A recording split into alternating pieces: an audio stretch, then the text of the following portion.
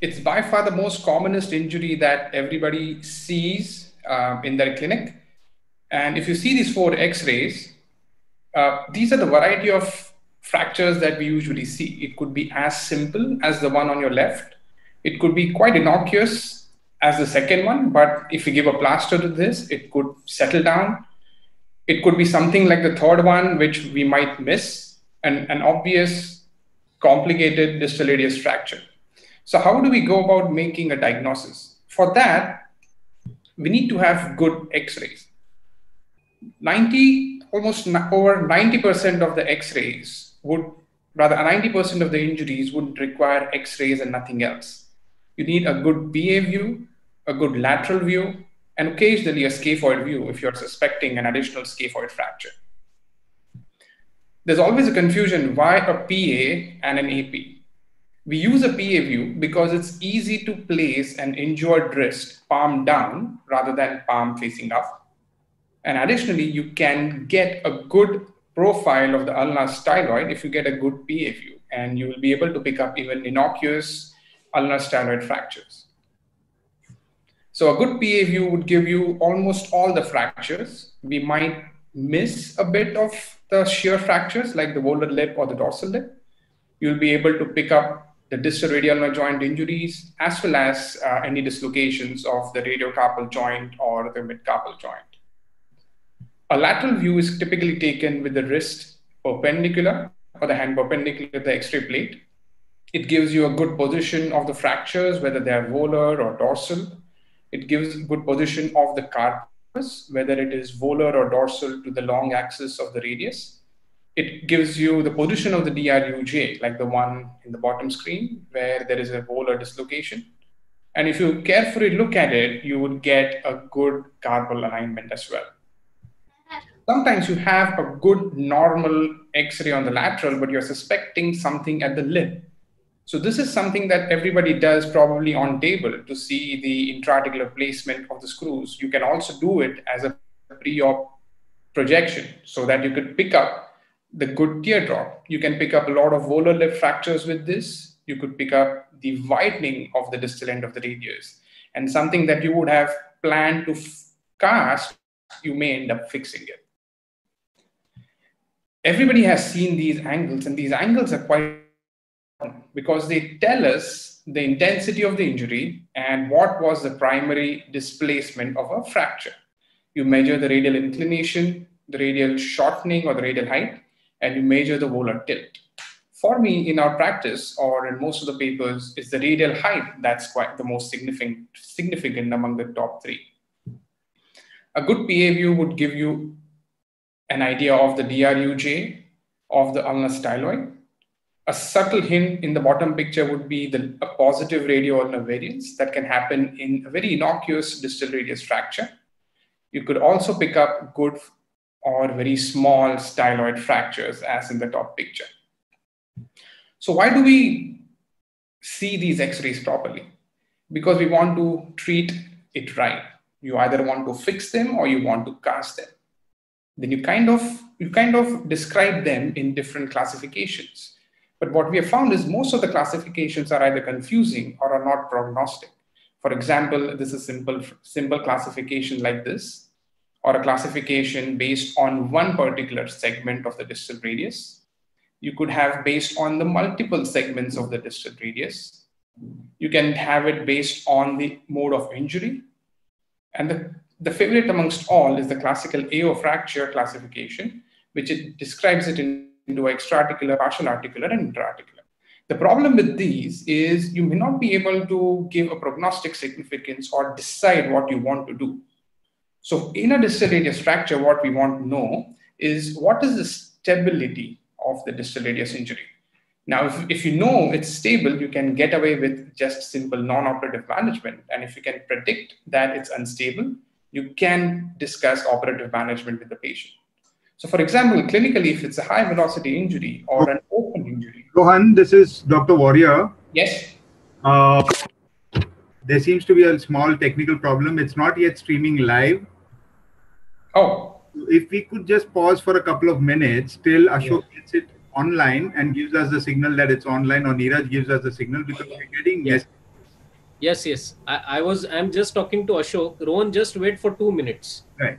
Yeah. Start all over again. I think I don't mind you starting the presentation again.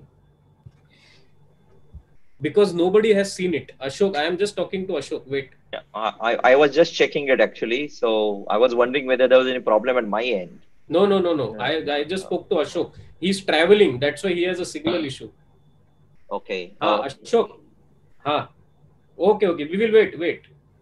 No problem. Wait for 30 seconds, he said. Would you let me know? Yes. I will just let you know. Wait. No worry, guys. I will cut down 2 slides out of my 120. Don't worry. Don't worry. Mine is 5 minutes.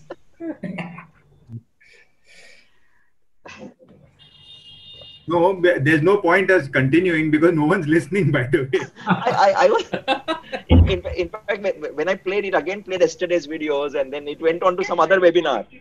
I tried the same thing and I got 2 messages. Rohan. Yes, sir. Neeraj? Is Neeraj here? It is live now. Okay, I think Rohan, you start it again. Yeah. Live आता है. It is live. You start the introduction. Yes, you can start again. Sorry for the delay. Okay. All right. Hi. Good evening. This is Rohan, and I'll speak to you briefly on radiological approach to distal radius fractures and what goes into the decision making based on the radiographs. The distal radius fracture is by far the commonest injury that everybody sees, and this is just a small spectrum that amongst the variety of cases that we usually see in our clinic. As simple as the one on the left, as innocuous as the second one, a simple one that can be missed and have grave complications later, and obviously a complicated one on the right side. So whenever we see a distal radius fracture or an injury to the wrist, the 2 commonest radiographs that we should all take would be the PA and the lateral view. And if you're suspecting a scaphoid injury, then go ahead and take a scaphoid view. There's always a confusion between whether to take a PA or an AP view. We always prefer a PA view because it's very easy to place an injured wrist with palm flat on the surface rather than the other way around. And it also gives you the ulnar styloid in profile so that you can pick up a majority of the injuries on the ulnar side. A good PA view will give you almost 90% of the fractures, or maybe more. A little ones on the volar lip or the dorsal lip could be missed, but you can pick it up if you carefully observe the lateral view. A lateral view is taken with the hand perpendicular to the plane of the plate. It gives you almost all the fractures. It provides you with the position of the carpus in relation to the long axis of the radius. This is quite important when you have lip fractures, and you could see whether it is moved or shifted volarly or dorsally. You can also pick up the DRUJ position, like the one you can see on the bottom, which is volarly subluxated or dislocated. A tilted lateral view is commonly taken when you're operating or plating a distal radius to look at the screw placements, whether it is intraarticular. In fact, it can also be taken pre-op so as to study the volar lip. It gives you a very nice view of the anteroposterior width of the distal radius and allows you to make a decision of whether to plate or cast such a fracture of the volar lip. Everybody has seen these angles, and these are quite important so as we know how much displacement is there primarily at the time of injury, because that decides what goes into the management. You can have the radial inclination, the radial height, and the volar tilt. For me, it's the radial height that's the most important amongst all the 3. The ulnar side injury is also important, so never miss it. You can have an innocuous fracture of the ulnar styloid like the one on the top, a small widening of the DRUJ like the one on the bottom. This is quite significant if missed. And a subtle positive ulnar variance in an innocuous radius fracture, which can also lead to ulnar impingement. So these are quite important, and that's why you need to study the DRUJ as well on a PA view.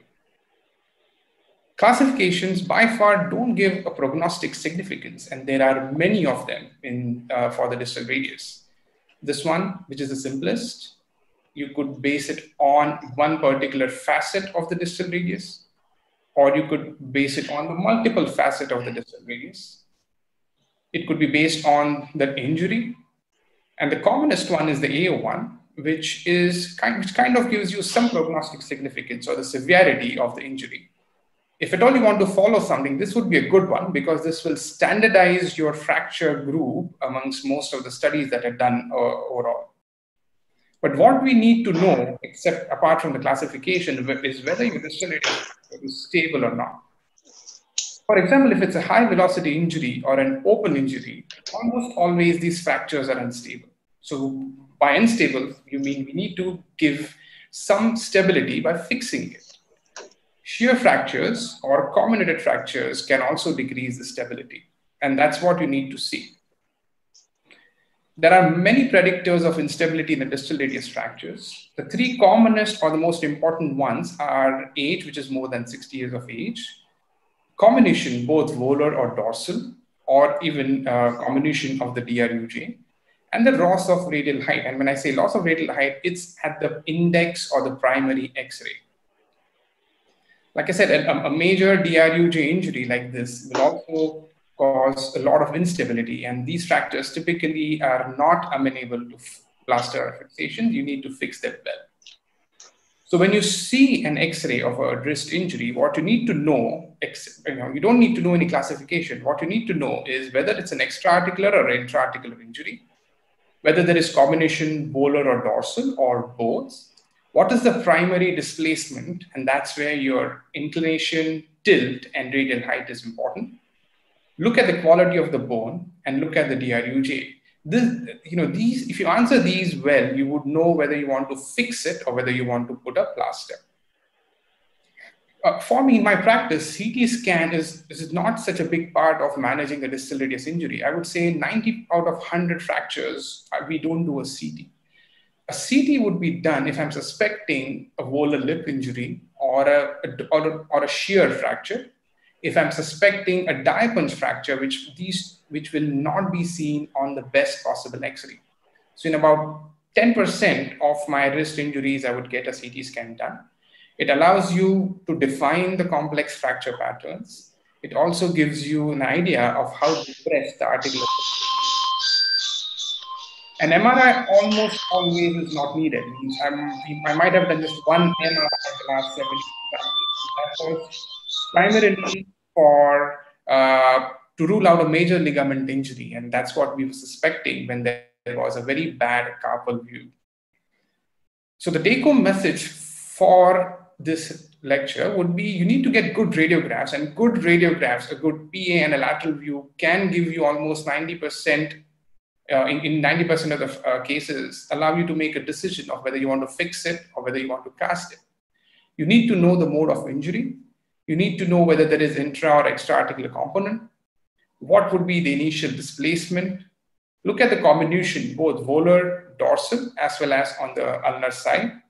Look at the bone quality and look at the status of the distal radial joint. It also predicts whether you'll have a good result or not. Thank you so much.